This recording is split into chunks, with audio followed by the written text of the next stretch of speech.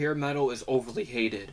I know a lot of metalheads do not like hair metal or 80s metal or like whatever, like pop metal, glam metal, whatever. I think it's overhated because a lot of metalheads think that metal is supposed to be like, it's supposed to be dark and depraved and sometimes evil and all that other stuff, right, with blood and gore and all that. I understand it's not supposed, you know, it don't sound like what metal was based around, but sometimes some people don't want to listen to that type of stuff, okay? Could you really say that hair metal is really that bad? Honestly, musically it sounds really good. Like the guitar playing is really good, the drumming, the singing vocals, the lyrics, the music in general. It sonically sounds good. It sounds like it's been, you know, very and fairly engineered correctly, mixed and all that back in the days, because in the 80s there was no loudness war. I don't think the loudness war didn't start until like the 90s. And you had better engineers back then compared to now, where a lot of the shit today sounds way too loud and sometimes overly compressed. But yeah, man, I mean, I like when I listen to Eddie Van Halen's Jump, when they use synthesizers and stuff like that. I mean, and I agree. Like, I agree that the style that they dress up in back in the 80s was very goofy and silly and girlish and corny. But at the same time, I understood that that's what the 80s was about.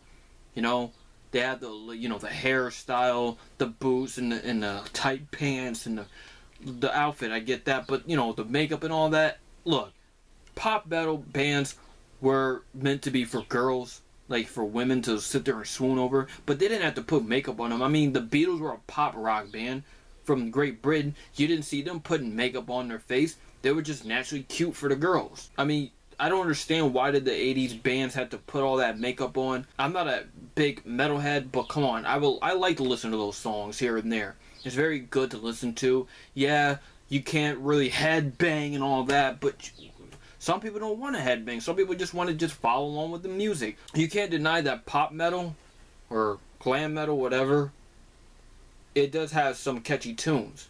It's very catchy, and it's very rhythmic and all that. Where, like, it, you know, hair metal is very known for, like, having a lot of major keys and a lot of major chords in their music, whereas in metal usually has minor chords and keys and diminished chords. And while that may be true, but you know, the whole point where hair metal is supposed to be power ballads for, like, you know, love songs, or you know, something to really hum to and stuff like that. I mean, it's very catchy. You know, it got good guitar playing, good drumming, good singing. It's better than the bullshit that you're getting today. I mean, like, you listen to pop music today, especially hip-hop music, because rap music is #1 selling genre right now. If it ain't pop, it gotta be rap. And that goes to what I have to say about rap and metal back in the 80s. You know, back in the 80s, the metal scene was going through a disco phase, where it's becoming so manufactured, watered down, glossy, all about the money and girls and getting drugs and all that, right? Which was bad, but then, you know, but at least the metalheads looked at it, it's like, yeah, it was some good songs back then, but the way they dressed and how the way they were making metal look on the mainstream circuit a little bit was not real, but they still gave you more, you know, hardcore metal bands like Slayer, Motorhead, or Iron Maiden or something like that, right? They still gave you that on MTV and all that and VH1. But with rap music today, they don't do that. They keep giving you whack-ass rappers, or they give you mediocre crap.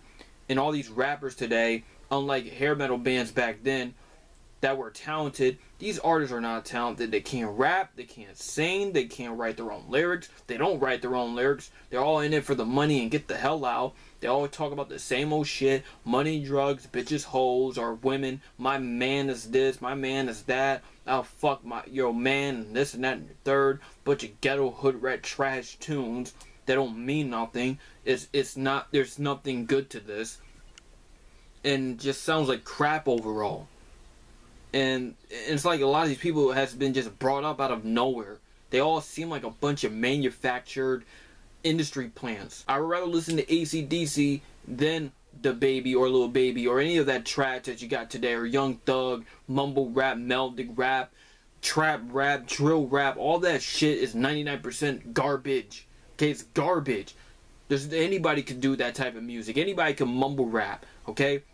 It's not lyrical. You can't understand what the hell they're saying. These ain't MCs. It's a far cry to what hip-hop is supposed to be about. And when you tell the truth, you get a bunch of haters telling you, "Oh, you're just a troll. Fuck you, man. You're old. This is the 90s anymore. Get with the times, grandpa, grandma. This ain't 1993. Go back to the 90s. Go back to the 80s." Like, what? Does it matter what year we're living in? So you mean to tell me as the years go by, it deserves to be trashy? Is an excuse? Hell no.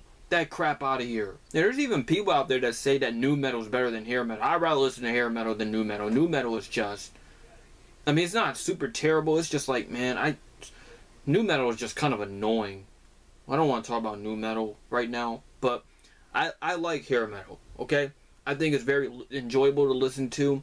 It's very, you know, I mean, I just like it. And Mike Shinoda from Linkin Park, he's sitting there saying that nu metal is very culturally advanced and all that, whereas in hair metal is like too white.